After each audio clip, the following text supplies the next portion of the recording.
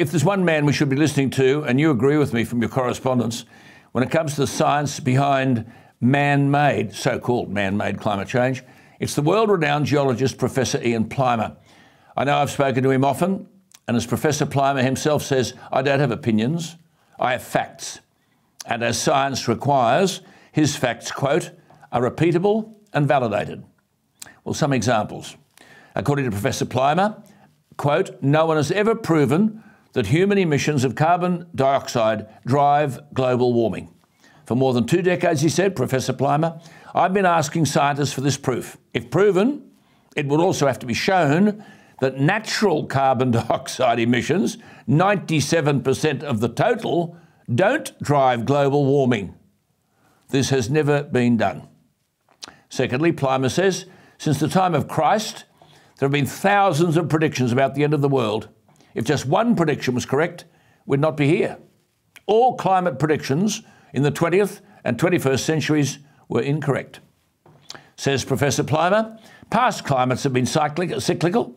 He points to tectonic cycles that last 400 million years, galactic cycles that last 143 million years, orbital cycles that last 100,000, 40,000, 23,000 years, solar cycles that last 11 years, oceanic cycles that last 60 years, and lunar cycles that last 18.6 years. Professor Plimer notes non-cyclical impacts such as massive explosive volcanoes. He concludes that the quote, many cycles have not changed because human beings are alive today and can't be changed by feelings, ideology or legislation.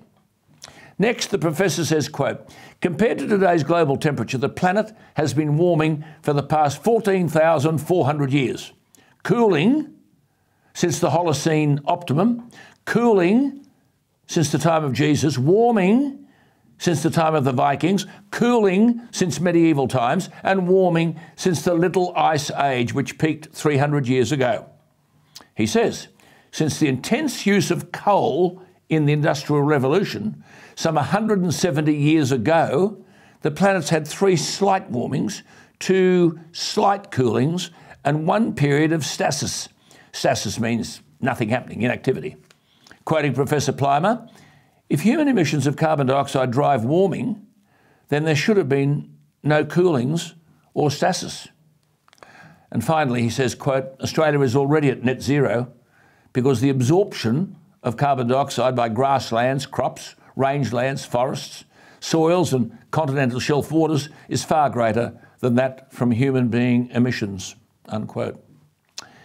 My final comment, if only our children got this information at school instead of the green hysteria from numpties like Professor Tim Flannery, who said the rain would never fill our dams, which are now overflowing.